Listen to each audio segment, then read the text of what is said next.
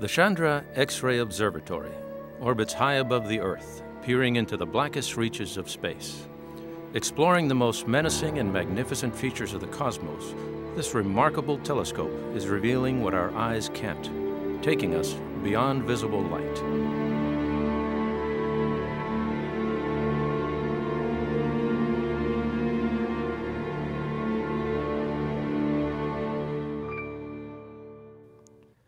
Peering into the dark with its X-ray vision, NASA's Chandra X-ray Observatory is helping to unravel one of astronomy's most perplexing enigmas.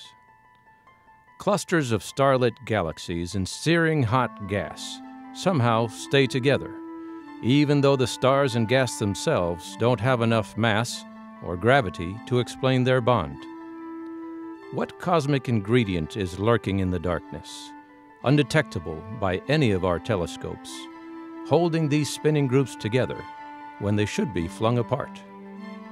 And to hold the gas and the galaxies in place, you have to have this additional material. You can compute how much there is, and it's about, again, close to 10 times more than we see in the gas and in the stars. And this material, because it doesn't radiate X-rays, it doesn't radiate light, it doesn't radiate in the infrared, we feel the force of its gravity. We know it's there, but we can't see it, so we call it dark material, dark matter. Light waves from normal matter can be detected by a variety of telescopes, such as optical, X-ray, infrared, gamma ray, and more. Dark matter, on the other hand, is visible only through its gravitational effects on the matter we can see around it.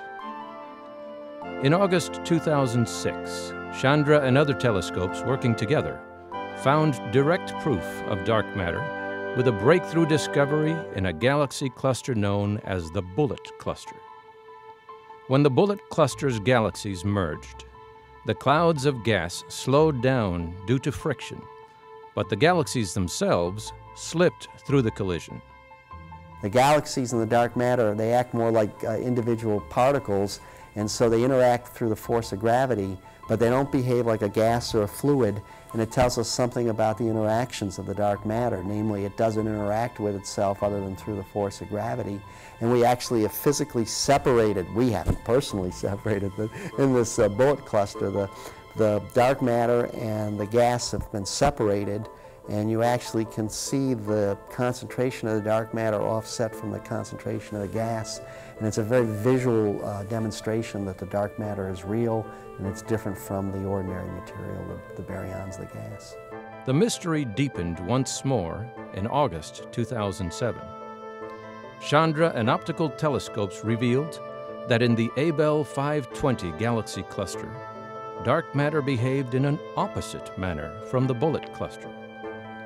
Instead of staying with the galaxies, the dark matter collected in the center of the cluster, while the bright galaxies collected outside the core.